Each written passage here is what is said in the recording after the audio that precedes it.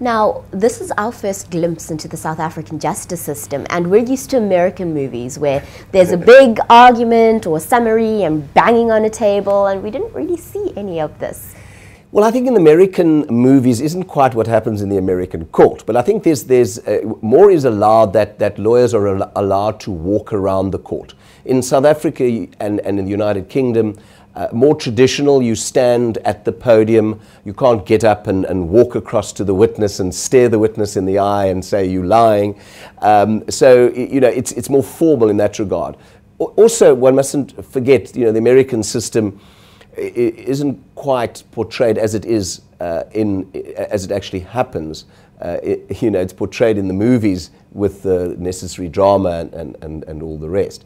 So it is different there, that they can move around more, but you know, it doesn't quite happen as it comes across in some of the movies. It's not quite as dramatic. It can be also very mundane and boring, and evidence is presented and cross-examination takes a long time.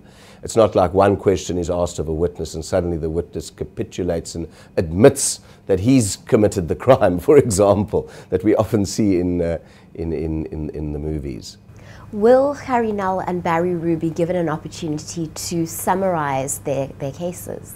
Yes, at the end. Although the defense can bring an application for the discharge of an accused after the state case, but that's not happening here.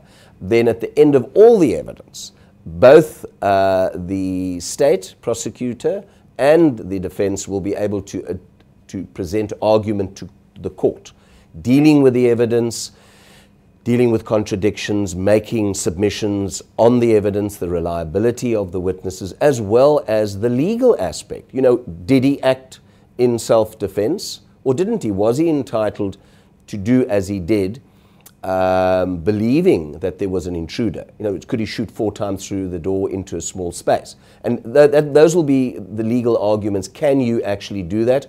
Or would he have exceeded the bounds of what he was legally entitled to do? So that is done at the end of the whole case. State has closed its case now. Defense will present evidence, call Oscar and other witnesses, or recall some of these state witnesses, and then close its case. And then there will be legal argument, and from there on, the judge will make a ruling, and maybe not immediately. I mean, I believe because of all this evidence and the high-profile case it is and the media attention, the judge is probably going to say that she needs some time before she delivers her verdict. And I'm sure that the state and the defense, at the end of all the evidence, will also ask for an opportunity to consider the evidence and make the necessary submissions to the court.